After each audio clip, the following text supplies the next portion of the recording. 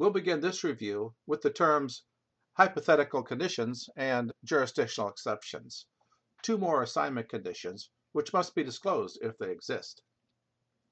A hypothetical condition is a condition which does not really exist at the time of the appraisal, but which is assumed to exist for purposes of the assignment. For instance, an appraiser might be asked to appraise a damaged painting, assuming that it's been restored to perfect condition. Maybe the owner is trying to determine if it's worth the expense to have the item restored. In this example, the painting being in perfect condition is the hypothetical condition. Why? Because that condition does not, in fact, exist at the time of the appraisal. Indeed, the painting has a hole in it. But the appraiser is being asked to appraise the painting, assuming that it's been restored to excellent condition. Hypothetical conditions must be disclosed in the report, along with the statement that the use of the hypothetical condition might have affected the assignment results. By the way, a hypothetical condition will result in what is referred to as a hypothetical appraisal.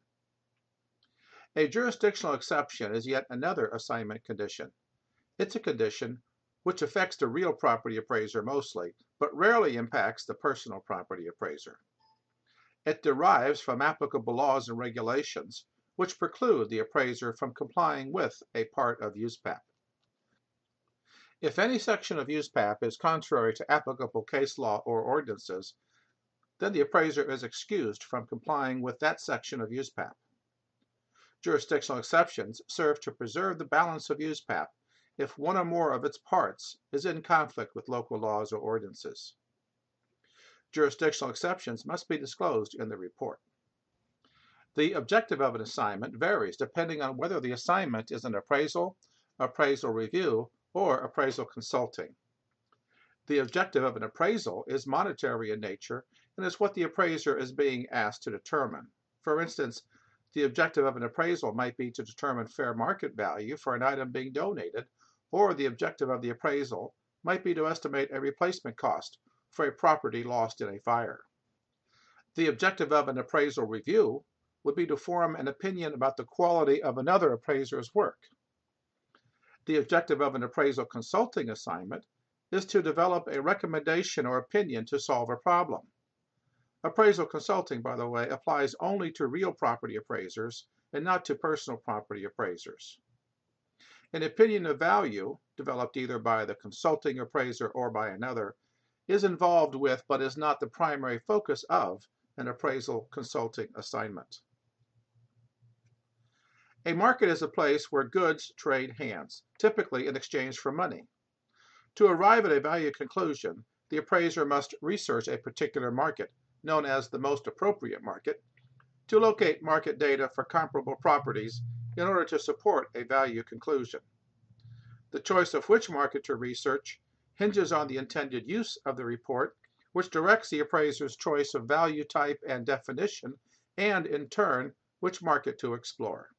For instance, for the intended use of acquiring insurance, the appraiser may be required to determine replacement value. This requirement directs the appraiser to explore the retail market in which the insured customarily shops in order to locate relevant market data. When selecting a market to research, appraisers must be careful to make use of the appropriate level of trade.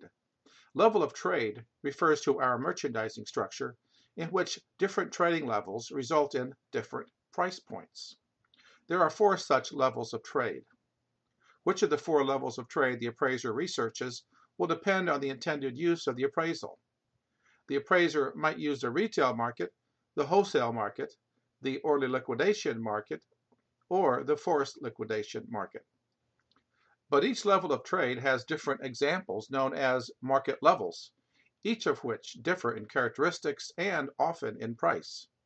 In the retail market, for example, replacement values for a sterling silver flatware service can be found at a posh department store, at a local jewelry store, or at an online replacement service. These are all examples of market levels in the retail marketplace. Primary and secondary markets are terms relating to the retail market, that is, the market in which sales are made to the end consumer. Items still being manufactured have a primary market. such as a Craftsman lawnmower being sold for the first time at Sears. But they could also have a secondary market, such as the same lawnmower in used condition that is resold to a subsequent owner at a yard sale. But items no longer being produced, such as an antique clock, have only one type of retail market, and that is a primary market. There is no secondary market for items no longer being produced. All available markets for such items are primary markets. Examples of primary markets for an antique clock would include antique stores, estate sales, consignment shops, and auctions.